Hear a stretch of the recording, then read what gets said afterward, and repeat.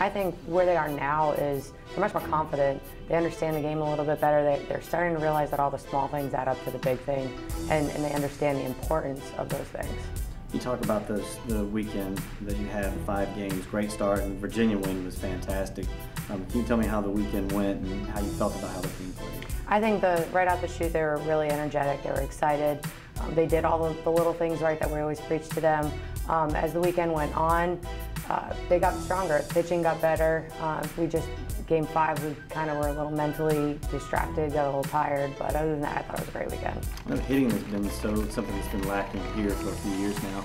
Nobody batted above 300 with the entire team last year. I know it's a small sample of just 5 games, but when you have 8 girls that are batting better than 300, it's a good start.